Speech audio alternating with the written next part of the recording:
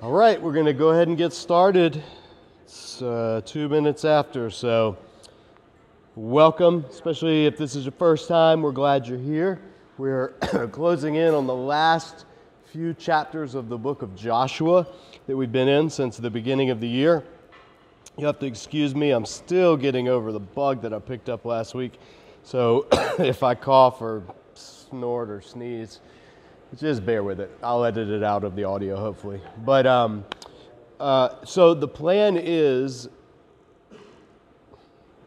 fingers crossed, we should finish Joshua by the end of this month, or by the end of June. Is it June yet? No, it's May. We should finish Joshua by the end of June. And if that's the case, then we're going to take July off. I'm going to be out of town for a couple of weeks anyway. And just rather than trying to do odd lessons here and there while still trying to gear up for judges, it's just going to be easier to probably just take the month off. I'll confirm that before we make it final. If we don't take July off, then the July sessions, I will be gone for probably 2 of them, and the other 2 will just be random one-offs. So I'll let you know either way. But we will start Judges in either August, or we may do a couple, we may do something else in August and then start Judges in the fall. I'll let you know. I haven't worked it out yet. I will keep you abreast of the situation for sure. You're just happy to be here, wearing your Golden State gear. I would never have guessed you're a fan. One thing to mention too, can I do an email list? Yes. Do I have time to organize it and collate it? No. If someone wants to take that upon themselves and be the coordinator for it, that'd be awesome. We tried it in the past, never really gained a lot of steam. So, but I will post, if you're on Facebook, I post on Facebook whenever we're not going to have, so follow me on there, or follow Disciple Dojo on Facebook, even more important. Speaking of Disciple Dojo, that is the umbrella ministry under which this teaching operates. Bruce Chris provides the place and the food. Disciple Dojo provides the content in addition to other teaching ministry that we do outside of this: video, audio, podcast, refugee outreach. I just did a hospital visit today, like all kinds of different things. So in order, we're entirely funded by donors. And if you are interested, if you like the ministry, if you like this study, please go to discipledojo.org. There's a big donate button right at the top. And you can, the coolest thing you can do is sign up to earn your belt. We use martial arts strategy. So you want to be a white belt in Disciple Dojo, that's $10 a month. $10 a month, you're a white belt supporter. If you want to be a black belt supporter, that's $100 a month. If you want to be a red belt supporter, that's $1,000. I don't have any of those. But the whole purpose that you don't actually get a belt, so sorry, you don't learn any martial arts, but you learn spiritual jiu-jitsu, which is just as good as regular. The whole purpose, though, monthly donors really help us as an organization do things like budgeting and knowing if I'm going to have a salary or not, and all the kind of things that nonprofits rely on. So, but you can also do one-time gifts if you live paycheck to paycheck. You know, sometimes you may get a gift and you want to give. It's entirely tax deductible. I don't see any of it, and I don't see who gives anything. We've set it up so it goes through the finance director on the board. I'm not in charge of taking money, receiving money. I get my paycheck from him based on what income we have, and God uses the rest to help me live. So if you're interested, if you want to support the ministry, you know, squeaky wheels get the grease. So I'm squeaking right now. Over the summer, donations dip. So Disciple Dojo needs your support to continue this ministry that we've been doing for, 6 years now with you guys. So I really appreciate it. If you have any questions, ask me. If you have any questions about the finances, the tax information, any of that kind of stuff, go to discipledojo.org, click the contact, and you can be in touch with our finance guy, who handles everything, including all of our taxes. We want to keep everything above board, so that's why I have nothing to do with the money. I also don't treat people differently. If you're a big donor, I'm not going to treat you nicer than I would treat somebody who doesn't give anything. That we just do it that way intentionally. So Let's get back into Joshua. We're in chapter 18. Now, 4 of the tribes have gotten their land divvied up, as we've seen the past few weeks. But there's still 7 tribes left that have not received their land. Now, when I say receive the land, remember where we are in Joshua. The first half of the book of Joshua, they conquered the land. That does not mean that they occupied the land. That doesn't mean that they drove out every person in the land, or that every person fled, or that the towns are ready. It doesn't mean any of that.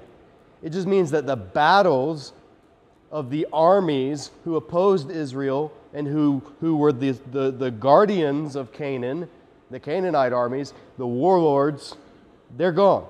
Joshua won the military battles. Now it's up to Israel to live out what has already been won for them. And there's the theology of Joshua. It's going to carry through in Judges and all the way into the New Testament. You know, when Paul says, work out your own salvation, for it's Christ who works within you. The entirety of Christian ethics is based on living out and appropriating the victory that's already been won on the cross. That whole concept is what permeates the book of Joshua, named Joshua, coincidentally, which is the word Jesus in Greek. And so the book of Jesus, the book of Joshua, the book of Yeshua, tells the story of Joshua, Jesus 1.0 as we call him, winning the battles, being victorious, being faithful, delivering Israel's victories, and then empowering and encouraging Israel. Now, you go forward in the same obedience and appropriate what God has already given you. That's the paradox of much of biblical theology is there's that, human responsibility versus divine responsibility. And if you're Arminian, you want to say, well, it's all humanity's doing. We choose. If you're Calvinist, that is anathema. And you want to say, we have no choice. It's Jesus who did it all. The Bible isn't really huge on either of those alternatives. It holds both up and says, no. God is ultimately sovereign. He did win the battle. He did redeem you. He did free you. He brought you out of Egypt. But you had to make the choice of whether you were going to be part of that or not. There's divine sovereignty and human responsibility. And there are ways that theologians have tried to mesh those. Personally, if you're into that and you're a theology buff and you want to look into it, I think the best answer to the traditional Calvinist versus free will, Presbyterian versus Baptist versus Methodist versus whatever, the best approach I've seen is called corporate solidarity or corporate salvation, or sometimes called communal sovereignty. And it's the communal view, which is everything that we see in the Old Testament, that God does the sovereign winning of the battle and freeing of the slave, but each individual has to decide for themselves whether they will receive that and walk in that, or whether they'll reject it and turn away. So both personal choice and divine sovereignty are upheld when we look at the Bible communally through the lens of peoples first as the sovereign chosen, and then individuals as God saying, now you choose who you're going to serve. We've talked about this before in Numbers. We've talked about this all the way back to Genesis, but it's something that can get lost. So your favorite preacher preaches a really good sermon on predestination, or you read a John Piper book and you get real fired up about predestination. Well, there's more to it than that in the Old Testament. Or you read something by, Dave Hunt or whoever, big-time Arminian, and just about how Calvinism is heretical, blah, blah, blah. Whatever. We choose our sides, our tribes, our allegiances, our theologies. The best thing is to do what we're doing, which is reading through Scripture and in looking at, in light of what Scripture is saying, how do all these systems fit? And what you find out, my professor in seminary, Doug Stewart, he said, what systematic theologies try to do is make all of this fit into a nice system, a nice grid, a nice package. But when you start reading the Bible, every now and then something will pop up. Something will just pop out that doesn't fit the theology. And so you go and you push that back down theologically through some interpretive creativity, and then something else pops up. And you go and push that, and it becomes theological whack-a-mole. And Rather, let Scripture say what it says, and let our theology have loose ends, and let our theology have questions that we don't quite leave answered, that we still ask, and we still search, and we still work out. Doesn't mean you can't know anything. Certainly doesn't mean theology is not important. Oh my gosh, that's an anathema to the cause of Christ. When people just say, I don't need theology, just give me Jesus. Jesus is like, I am theology. Theology means talking about God. Anything you say about God is theology. So let's banish that from our thinking forever. Theology does matter, but systems of theology don't always fit with the biblical story overall that we get. And so we need to be ready to hold this with our tight grip, and our systematic theologies or our church denominational traditions, hold those a little looser and examine those in light of Scripture rather than reading Scripture in light of our tradition. And there's so many examples we can use. I only use predestination and free will because Joshua gives that account. The first half, God's winning all the battles and doing everything, but Israel has to freely participate in it. They can't not participate. They can't choose to not do it. And God will say, choose this day whom you will serve. There is legitimate choice.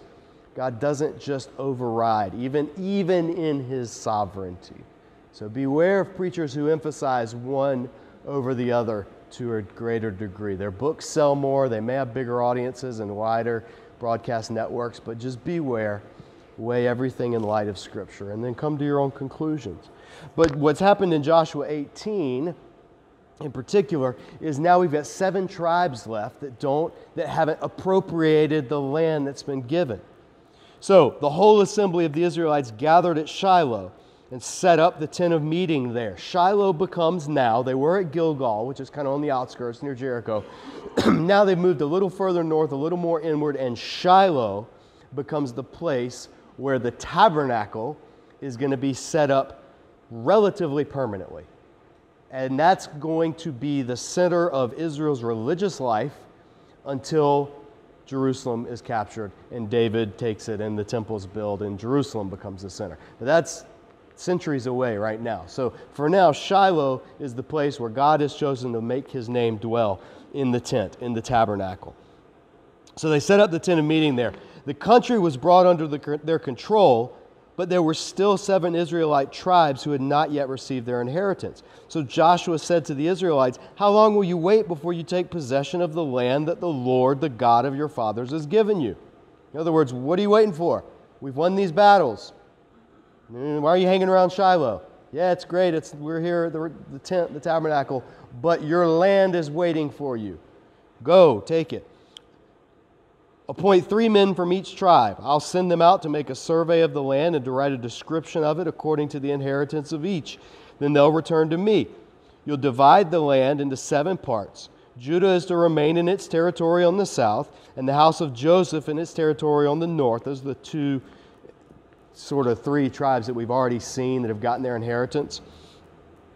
After you've written description of the 7 parts of the land to bring them to me, I will cast lots for you in the presence of the Lord.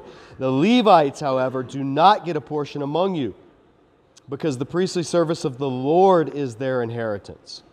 And Gad and Reuben and the half-tribe of Manasseh have already received their inheritance on the east side of the Jordan. Moses, the servant of the Lord, gave it to them. So Gad, Reuben, and half of Joseph's guys, they've already gotten their land. They're set. And Judah's already gotten their land. They're set.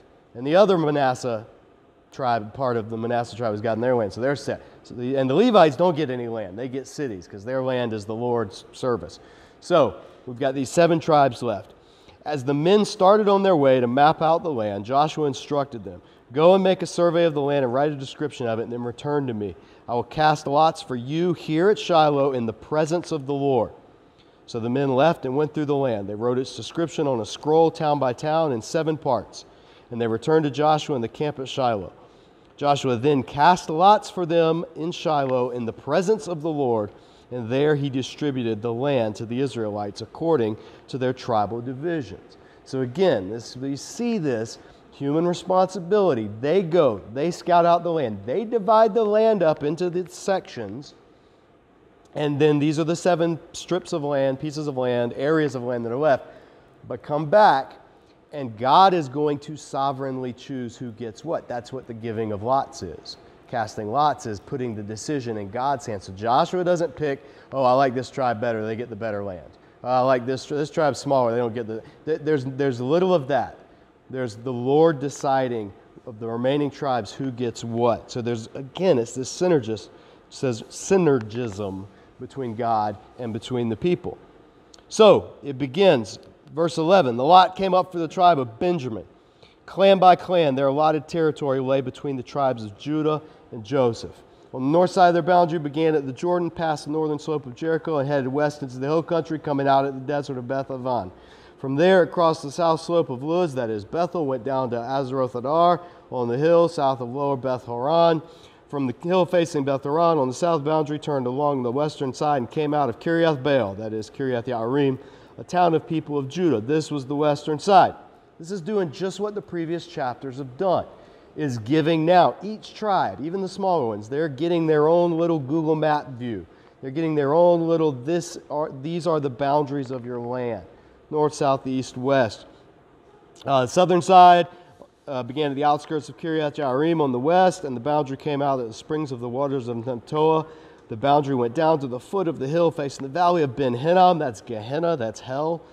North valley of Rephaim, it continued down the Hinnom Valley along the southern slope of the Jebusite city, that's Jerusalem, so on to En Rogel. Then it curved north, went into En Shemesh, continued to Gelioth, which faces the pass of Adumim, and ran down to the stone of Bohan, son of Reuben. It continued to the north slope of Beth Arabah and down onto the Arabah, and then went northern slope of Beth Hagla down at the northern bay of the Salt Sea, the mouth of the Jordan in the south. This was the southern boundary. The Jordan formed the boundary on the east side. These are the boundaries that marked out the inheritance of the clans of Benjamin on all sides. Tribe of Benjamin, clan by clan, had the following cities. So this is the, now within that traced line of names that mean nothing to most of us because we haven't been there, we don't have a visual understanding of the geography, but this is basically in and around Jerusalem, going over to the Dead Sea, down to the Dead Sea, up to the Jordan, and back over. So that territory is generally, these are the villages that are listed. Jericho, Beth Hogla, Emek, Kaziz, Beth Arba, Zamarim, Bethel, Avim, Para, Ophrah, Kepher, Ammoni, Ophni, and Geba. 12 towns and their villages. Gibeon, Ramah, Beeroth, Mizpah, Kephirah, Moza, Erekim, Irpeel, Tarolah, Zela, Haphelah, the Jebusite city, that is Jerusalem, Gibeah, and Kiriath. 14 towns and their villages. This was the inheritance of Benjamin for its clans. So this is a chunk of real estate right dead in the middle, bordering Judah, which is in the south. Jerusalem's kind of the borderline between Judah and Benjamin. It's kind of in both territories, but it's still controlled by the Jebusites at this point. It will not get captured until the time of King David. So Benjamin gets their land. Now, next, chapter 19, and we won't read through all of these because we want to get to the end of it, but just just so you get it, the next one that comes is a one that's worth pointing out. The second lot came out for the tribe of Simeon, clan by clan. Their inheritance lay within the territory of Judah. It included Beersheba, way down in the south, Moladah, Hazar Shul, Bala, Ezem, El Tolad, Bethel, Hormah. Hormah is where Israel got chased the first time they went to try to take the land, and the Canaanites chased them and beat them all the way back to Hormah, which means destruction. So this is way down south. This is desert area. Beth Markoboth, Hazar Susa, Beth Lebaoth, Sharhen, 13 towns and their villages, Ayin, Rimmon, Ether, Ashan, 4 towns and their villages, all the villages around them, these towns as far as Baalath Be'er, Ramah and the Negev. Again, this doesn't mean anything, but here's the key. This was the inheritance of the tribe of the Simeonites, clan by clan. The inheritance of the Simeonites was taken from the share of Judah because Judah's portion was more than they needed. So the Simeonites received their inheritance within the territory of Judah.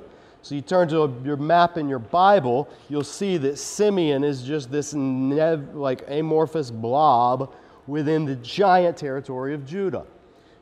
One of the reasons it says is Judah had more land than they needed. And so God appointed Simeon to have land within Judah. But another reason, and this gets missed a lot, way back in Genesis 49, way back, when Jacob was dying, and he was pronouncing his blessing over all of his sons, who would be the heads of the tribes.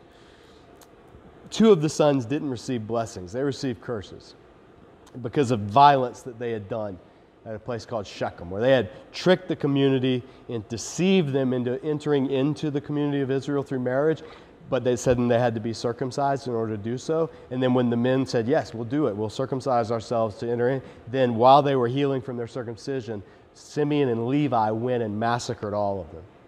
And those of you that were with us back in Genesis, you remember the story, the massacre at Shechem. So on his deathbed, when Jacob was giving his kind of speaking into being the future, he says, specifically in Genesis 49, Levi and Simeon will be scattered throughout Israel. They will not, it's just a random line. They will be scattered throughout Israel. And what we see is that actually happens. Now the Levites redeemed themselves. At the golden calf incident, they're one of the faithful tribes that when Moses said, who's on the Lord's side and who's on the side of Baal, they actually come over to the Lord's side, and so they're elevated. And then in Deuteronomy, they're told, yeah, you're going to be scattered throughout the land, but because of your faithfulness at the incident of the golden calf, your scattering will be at the service of the Lord. Whereas the Simeonites, their scattering was just scattering throughout the land. So it's very interesting, but it explains why, if you've always wondered on your maps in the Bible, why is Simeon surrounded? Why does it not have its own land? Why is it in Judah? It can trace it all the way back to this patriarchal promise of Jacob to his sons, speaking over them the future that he was seeing, and how it's all intertwined with Israel's story. So even the tribes themselves, there's this sense of corporate solidarity, where the tribes have kind of trajectories that they're set on. And another tribe, let me skip because we don't have enough time to read through all these list names, but they all read the same. The next allotment is for Zebulun, and then after that's Issachar, and then after that's Asher over on the coast up north, then Naphtali, and then the allotment for Dan, the last tribe, Dan. Verse 40. The 7th lot came out for the tribe of Dan, clan by clan. Their territory of their inheritance included Zorah, Eshtaol, Ir Shemesh, Sha'alabim, Aijalon, Ithla, Elon, Timnah, Ekron, Eltekah, Gibbethon, Beloth, Jehud, Bnei Barak, Gath Rimmon, Me Jarkon, Rakan, and the area facing Joppa. Verse 47. Now after that litany of names that mean nothing to you. But the Danites had difficulty taking possession of their territory. So they went up and attacked Leshem, took it, put it to the sword, and occupied it. They settled in Leshem and named it Dan after their forefather. These towns and their villages were the inheritance of the tribe of Dan, clan by clan. So Dan, for whatever reason, did not take their land. They had difficulty. Text doesn't really say why. So they decided to go up north. So the tribe of Dan actually, instead of taking the lot that was given to them by God, they went up north. That's why the phrase later in the Bible, from Dan to Beersheba, is like what we'd say from the Atlantic to the Pacific. It means all of Israel. Dan, way up in the north, and Beersheba, way down in the south. But Dan is a tribe. Because of this story is going to get told in Judges chapter 18. This account will be told in Judges chapter 18. And what you're going to see is very interesting. Later, Dan almost fades entirely from Israel's history. And even in the book of Revelation, when it lists 144,000, and it's using the tribes of Israel as this paradigm for all of God's people that are faithful martyrs, it leaves out Dan. Dan's not in the tribal list. So there's the Dan as a tribe is ambiguous in Scripture and tied into idolatry and compromise and not entering into the fullness of God. And so Dan slips away in biblical time. Look throughout the rest of Scripture and just see the trajectory of the Danites. But it's kind of a downward spiral. So it's very interesting. You know, we like to think of the whole tribes of Israel and everything's parceled off nice and neat, and you've got the boundaries, and you've got the borders, and you've got this, and you've got that. But it's much more ambiguous. It's a little messier than what we're used to. So we end. The division of the land ends now. Verse 49. When they had finished dividing the land in its allotted portions, the Israelites gave Joshua, son of Nun, an inheritance among them. As the Lord had commanded, they gave him the town he asked for, Timnath-Serah, in the hill country of Ephraim, and he built up the town and settled there. These are the territories that Eleazar the priest, Joshua son of Nun, and the heads of the tribal clans of Israel assigned by lot at Shiloh in the presence of the Lord at the entrance of the tent of meeting, and so they finished dividing the land. So now the land has been divided, the inheritance has been given, the tribes, for varying degrees of success, have moved into their land. And here's the key, the last one to get his inheritance is the guy who the book's named after. This flies in the face of everything we know about the ancient Near East. In the ancient Near East, the warlord, the general, the king, the ruler, they get first dibs. They get the best of the land. They get what they want, and they give the rest. In Joshua, God gives the land because it's God's land. It's not Joshua's land and it's not Israel's land. It's never been anyone's land but God's. God gives the land. God divides the land up. The last person to receive his inheritance is Joshua. That is such a mark of servant leadership because Joshua 2.0, what's he going to say? 1,000 years later, 2,000 years later almost, about 1,400 years later, give or take. What's the next Joshua going to tell his followers? Those who will to be first will be last. The last will be first. Servant leadership modeled by Joshua, ultimately modeled by Yeshua. But I love that. I love that. Can I tell you a pet peeve of mine with churches? I'm going to tell you anyway because this is my study. My pastor always says that. Can I tell you? Well, I'm going to tell you because I'm preaching. I hate when I go to churches. Now, I'm not judging the people. I'm just saying the practice, the concept. This irks me. Unless it's in a packed, dense, urban area, I hate when I see pastors' parking signs. Or even worse, First Lady parking signs. Because I grew up, my dad's a preacher, and every Sunday he drove to the church and drove to the farthest spot in the parking lot. And it's a big parking lot. And that's where he parked. He did that because why? Because he knew that servant leadership, that's what pastor means, is servant. And if he parks in the front space, that's one less space for a potential visitor that could be coming to church that day. Or one less space for somebody who's running late and needs a spot and can't find one, they decide to go home. Just the concept of thinking about that. But it's so foreign to many churches because in many churches, and I'm not beating up the church. I go to a large church, and large churches can do amazing things, and small churches can do horrible things. So it's not about size, it's not about denomination, but just the practice that permeates. You see it in large churches, you see it in small churches. The practice of elevating leaders to the point of celebrities and then treating them like the celebrities are treated in the world, or CEOs, or any of those other things, is totally antithetical to the gospel of Jesus, and as we see here, to the gospel of Joshua. So, if you go to a church and the pastor has his own parking space, you can keep going to church there. I'm not blasting the church. What I'm saying is, just know that that's a blind spot. Just know that that's something that, maybe that, and usually it's not even the pastor doing it. I know of preachers in Methodist churches. I'm Methodist. They get moved around church to church, and they come to churches and they arrive at a church that already has a pastor parking spot. But all the Methodist pastors that I know that I really love, the first thing they do when they get there is take that thing down. Because that's saying something. It's saying, this is the kind of leader I intend to be. So little things, little things like that, speak to it.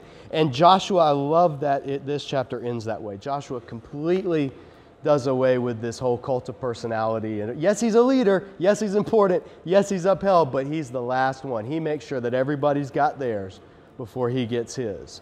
And that's a mark of a leader.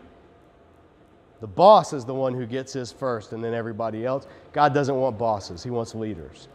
And so we see that in Joshua. All right, we're 2 minutes over, but we started 2 minutes late, so we're perfectly even. You guys have a great week. We'll see you next week. We're on the closing. There's only 20. Joshua only goes to 24. So we've only got 4 more chapters to go. That's it. Have seconds. There's plenty left. Otherwise, we'll see you next week.